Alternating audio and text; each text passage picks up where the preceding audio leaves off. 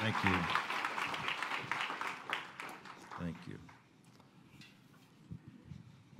Just so you know, I had to move the flags because I wander around when I speak sometimes, and without looking down, I'm afraid I would step on them and dishonor the flags. So I'm just, that's why that happened, Jackie. Not that I don't like them. You know that, right? Thank you all for being here, and thank you for joining me on the 15s. I saw a lot of hands, and especially want to thank you for participating in these prayer initiatives that are taking place. We're seeing quite a move of prayer again in our nation. You know, we had a real surge of prayer in the 90s and early 2000s.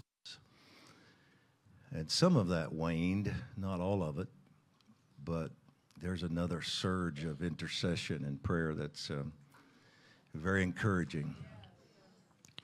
And one of the things that I have been somewhat surprised at is that I have so many people listening, tuning into the posts that are not really a part of the stream that I've been a part of. You know, the vein or the stream of the body of Christ. We have people from every different denomination, group. We have people from every different sphere or vocation that tune into the posts. So it's been really amazing. You know, we have people that they'll hear me say something I've been teaching for 25 years, and they'll write to the office and say, "Never heard that before. Could you ask him to teach more on that?" And I just find it really interesting that the Lord is sending us another wave. And we need it, don't we? Yes. We most certainly need it. I'm going to teach tonight. You know, sometimes I preach, sometimes I treach. And once in a while, I just kind of teach, and I feel a teaching in my spirit tonight that I'm supposed to do. That doesn't mean that I'll always be quiet, but somebody said the difference between preaching and teaching is the volume. I don't know about that, but I feel like God has been bringing me back to some things that I really haven't emphasized. In some ways I have, in other ways I haven't, for several years. And he's actually been stirring me to revisit some things personally that I feel like I've, I don't want to say I've let them slip, I just haven't thought about them the way I should, you know. I need to be reminded. We all need to be reminded once in a while, right?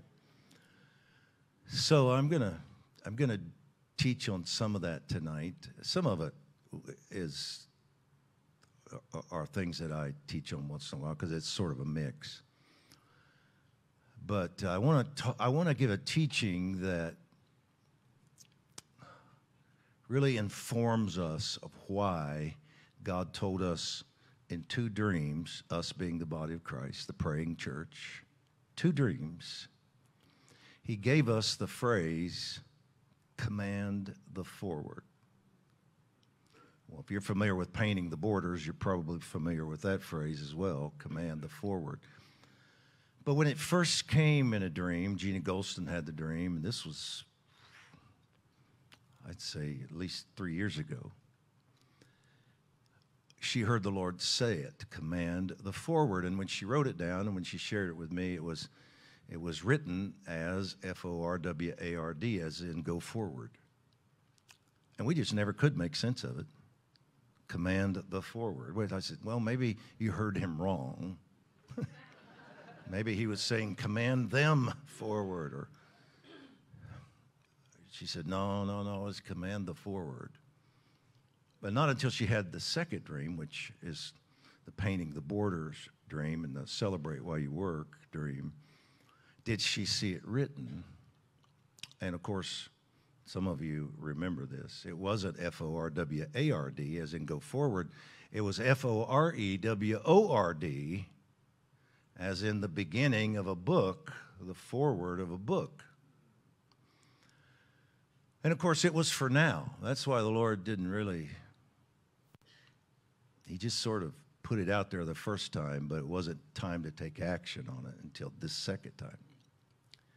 So he said in the dream, the foreword is what I said to this nation, for this nation, about this nation at its beginning, as in the beginning of a book, the foreword. So he said, I need you to go back and find out what I said in the beginning and command the foreword.